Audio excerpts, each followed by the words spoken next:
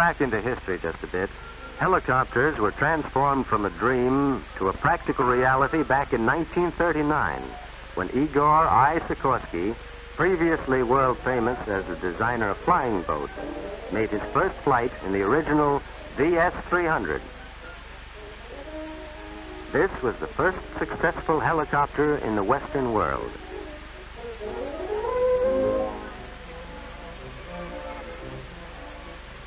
In its experimental days, the VS-300 went through numerous changes in configuration.